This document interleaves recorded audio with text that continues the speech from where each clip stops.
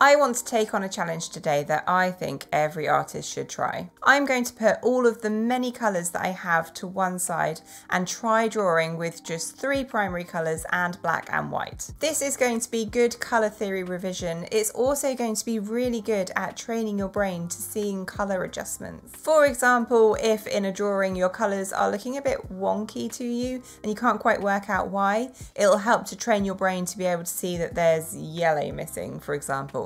So let's start this in the way that I always do, by swatching out my colours. This is always important, but it is even more so because I have such limited colours. I started off by swatching out the red, yellow and blue, and then I could see a bit easier which colours I was working with. What I wanted to do was mark the colour harder at the top and lighter at the bottom, and then I can see the range that I'm working with for each colour. Then I wanted to go over the top with the white pencil just so I can see what the white does to each colour. I didn't want to go over the whole swatch though, because I did still want to keep the original colour as it was. I found that the white pencil wasn't doing a huge amount. More than anything, it was blending together the colours that were there. It wasn't really lightening them up. That was interesting. It showed me that I would be able to smooth colours out with the white, but I wouldn't be able to lighten them up. I also wanted to swatch out my secondary colours, so I mixed together orange, green and purple, and then I could see on the most basic level what I was working with. I tried to use equal colours of each of the primaries so that I knew that this was kind of my standard purple rather than making a more reddish purple, for example. Now on these bottom 3, I did want to see what would happen if I muted their colours a little bit. What I did was pick the colour on the opposite side of the colour wheel. So for example, for orange, I picked blue. As you can see, when I put this over the top, it made the orange still orange, but a less vibrant orange. And where I added a little bit more, it made it more like a brown. So I've swatched out the primary and secondary colours. Now I want to take a look at the reference I'm going to draw. So I wanted to draw something vibrant, but I didn't want to pick something that was just made of primary colours because I think that would be a bit too easy. I've picked this cupcake and I've chosen it because it's a mixture of vibrant and earthy colours. Looking at the reference, there is on the icing at the top a teal colour on the left, purple in the middle and yellow on the right. Now this teal colour is a very, very different kind of blue to the blue that I have. I want to practice this by drawing this out as a swatch as well. It'll be easier than going into this blind. So I can start with a light amount of the blue, and then I'm going to put some white on top of that just to smooth it out, and it'll stop me having to build up too much blue. And then on top of that, I'm going to put a tiny little bit of yellow, just because teal is sort of an ever so slightly greeny blue. And then I can play around a little bit more with the blue and the yellow until I get to the shade I want. I'm happy now that I know how to create this teal colour. There are other tricky colours within this drawing, but I'm not going to show you me swatching out every single colour because that would be really boring. Let's just jump into the drawing instead. Now I wanted to apply what I'd learned from building the teal on the swatches, so I started off by putting down a base with the blue.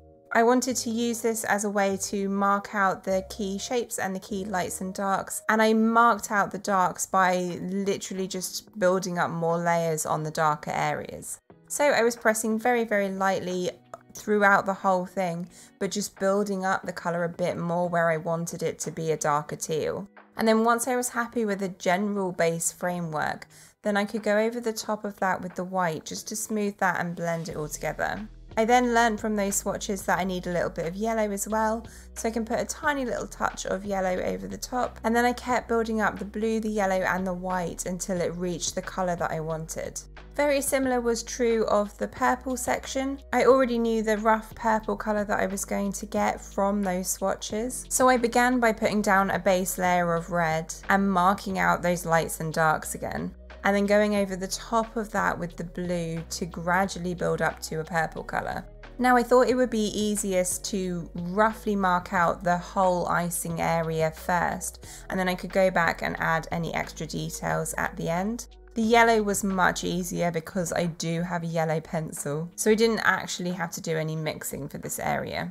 That said, when I put down my base of yellow, there was a few folds in the icing that were almost a yellowish brown. So I needed to make that brown. I didn't have a brown. And I did that by putting down some yellow, red and blue, and when mixed together they will make the brown. And to make it more of a yellowish brown, I just put more yellow over the top, and it just sort of adjusted the colour. Once I'd gone over the whole icing area once, I then wanted to brighten it up and make it look much more vibrant. I went over it again in the same way, but focusing a bit more on getting the darker areas as dark as possible. Up until this point, I haven't used any black. If I wanted to make an area darker, I generally mix together the three colours to make a dark brown. Once everything was looking much more vibrant, it was a bit easier then to see which areas I needed to add the black in. So there was only a couple of areas where the icing had very dark shadows. On the most part, I was using the black just to very, very lightly put over the top of the colours I'd made.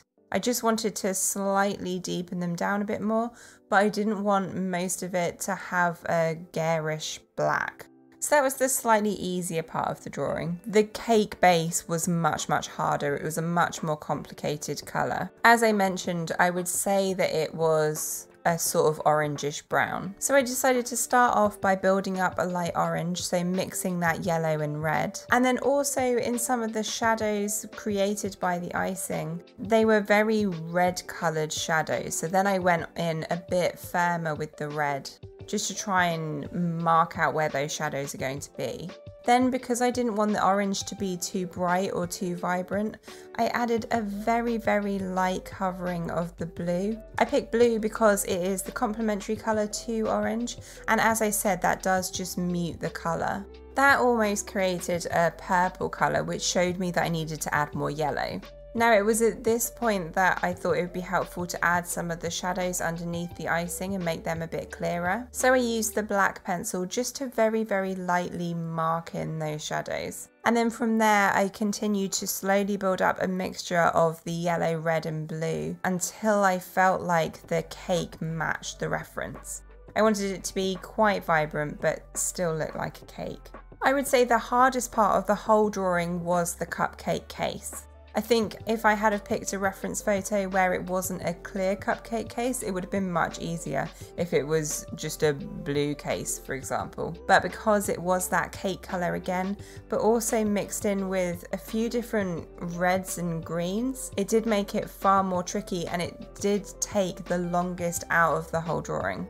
But I went about it in the same way again, so building up a base mostly made up of red and yellow with a little hint of blue so that the orange doesn't look too vibrant. And then using the black to fill in the more prominent shadows. There was quite a deep shadow in the bottom right, and I really wanted that to come across. I wouldn't be able to get the brown when all of those colours were mixed together to be as dark as the black would be. Now, as I mentioned, the white Polychromos pencil is really only useful for blending once I've put the colour down. I can't use it over the top to add white back in. So I did decide to almost cheat a little bit at this point. It's really just because I wasn't happy with how it had come out. I didn't think it had enough contrast. It looked okay, but not quite as good as I wanted it to. So I just added in a few of the very brightest areas with the Jelly Roll pen, and then that was it. All in all, I'd say this turned out okay. It's not as perfect as it would have been if I had a full set of colours, but that's not really what the challenge is. The challenge was, can I create these colours using just 3 primaries? I would recommend trying something like this as a challenge, but for day-to-day drawing, I personally would stick to at least 20 colours. That'll give you more choice and shades of colour to pick. Of course, that only helps if you know how to pick colours, and if that's something you struggle with, check out this video here. Happy drawing, guys. I'll see you in the next one.